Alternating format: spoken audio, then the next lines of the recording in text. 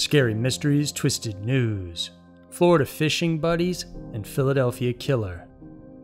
Despicable and haunting, those are the words best used to describe our stories today. Every week, Twisted News brings you two cases that are making headlines around the world today. And for this episode, we'll explore the chilling murders of the Florida fishing killings and the possibility of a serial killer who's currently on the hunt in Philadelphia. Get ready for Scary Mysteries, Twisted News. Number 1. Florida fishing killings.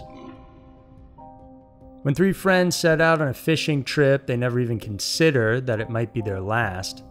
23-year-old Damian Tillman, 27-year-old Brandon Rollins, and 30-year-old Kevin Springfield drove out to Lake Streety for an evening of fishing on July 17, 2020.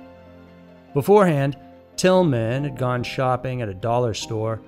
According to the clerk, the 23-year-old mentioned his plans, adding that Springfield will be joining him. Unknowingly, this conversation was overheard by TJ Wiggins, who was 26 years old, his 21-year-old brother Robert, and girlfriend Mary Whitmore, who was 27. Wiggins is certainly no stranger to crime, as he has a whopping 230 felony charges on his record and is known for his violent reputation. Polk County Sheriff Grady Judd said that Wiggins believes Springfield had stolen a truck from him.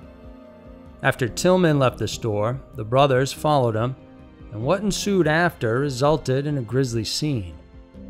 It was every father's nightmare. As the three were being attacked, Rollins managed to make a call to his dad.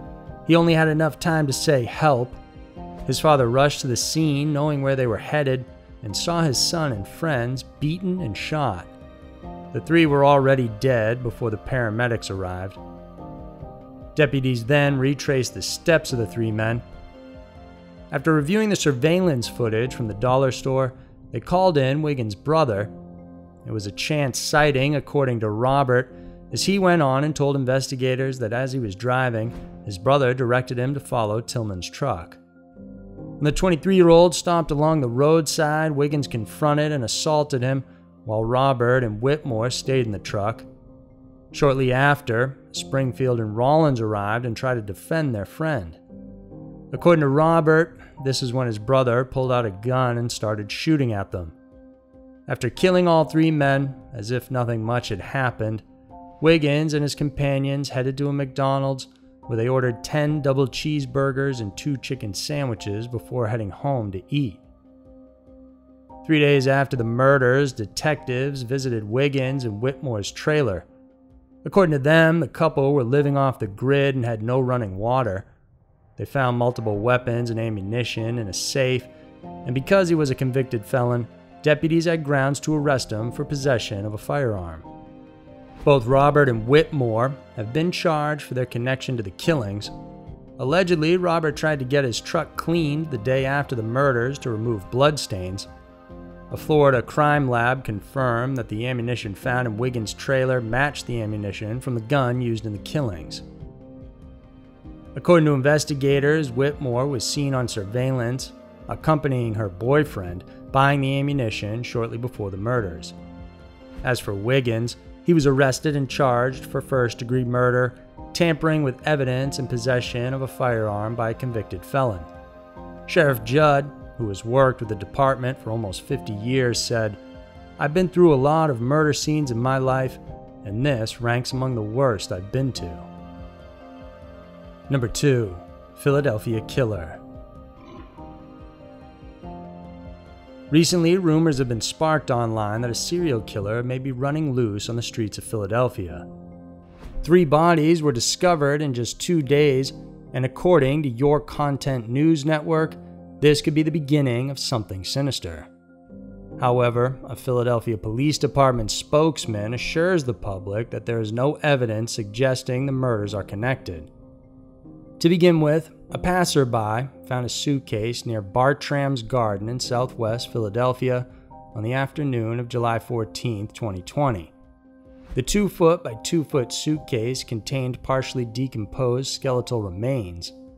The victim appeared to be an unidentified woman, and the suitcase was left in the vicinity of a small neighborhood and could have been easily accessed by children.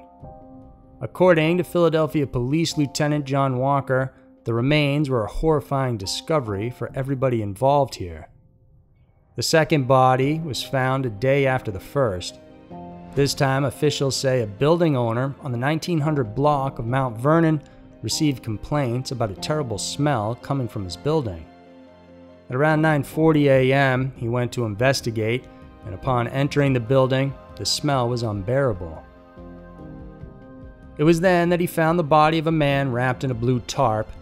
Captain Jack Ryan of the Philadelphia Police Homicide Department said, "We don't know his manner of death, other than it's clearly under suspicious circumstances." Drug paraphernalia was found at the scene of the crime, but investigators are unsure whether drugs were a factor in the victim's death. To add to the city's growing fears, a third body was discovered off an I-95 off-ramp that leads to Allegheny Avenue in Port Richmond on the same day. Just 2 hours after the second body was found, Pennsylvania State Police responded to a call reporting a suspicious person near the I-95 off-ramp.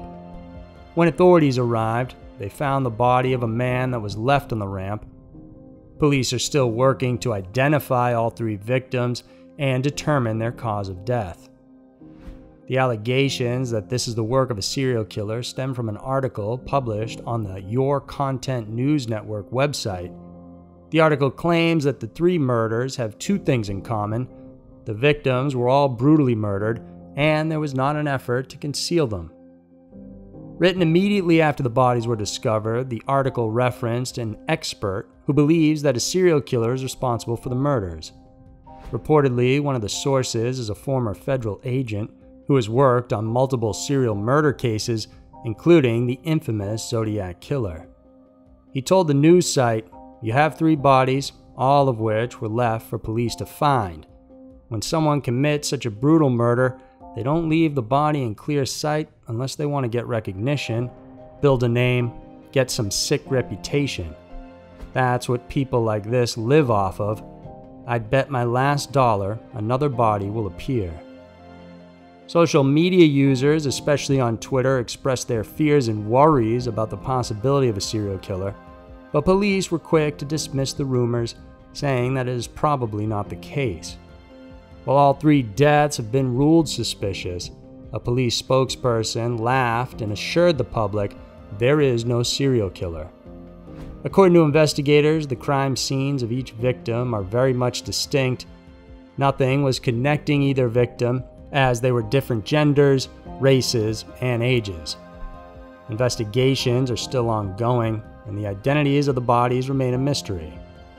Whether it was a coincidence or a plan concocted by someone evil, there is no way to know at the moment, and only time will tell. So those are 2 disturbing cases happening in the world right now. Stay tuned for next week, where Twisted News is sure to fill you in on more shocking stories. If you like this video, then hit the notification bell and subscribe to our channel. We have new videos coming out every week on Wednesdays and Saturdays that we know you'll want to check out. Thanks for tuning in, and we'll see you soon.